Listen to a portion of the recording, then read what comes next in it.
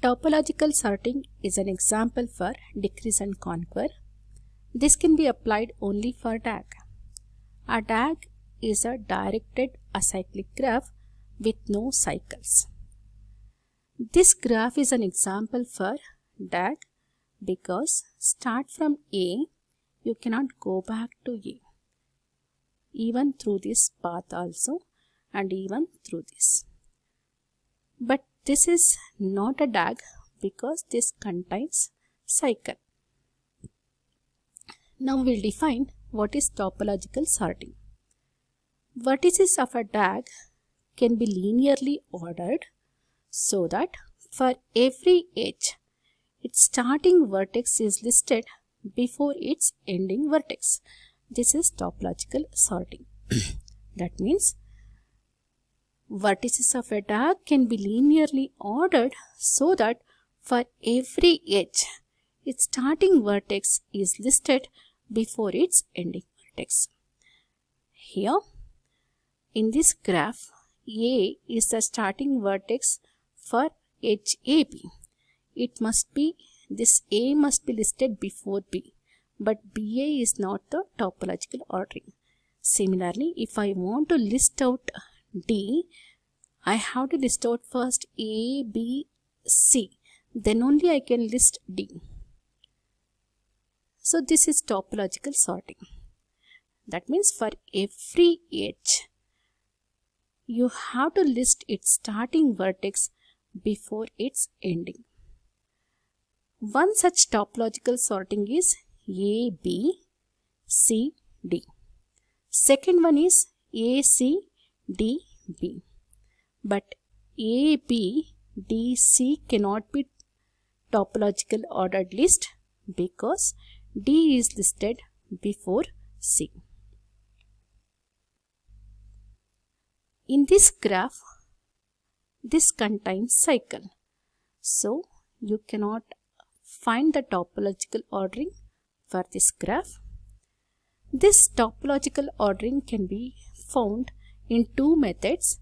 The first one is by applying DFS algorithm. Second one by source removal method. In DFS based algorithm, first you are required to perform DFS traversal. Find the order in which vertices are popped off. If you reverse this popped off order, you will get the topological ordered list. So when you are doing DFS algorithm, if you encounter back edge, then it is not a DAG, so you cannot find the topological ordering.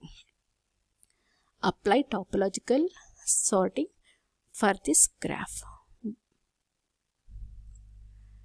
Let me illustrate this topological ordering by applying DFS traversal.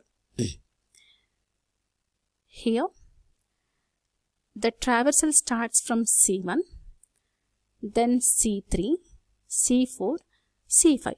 This is the order in which nodes are pushed into the stack.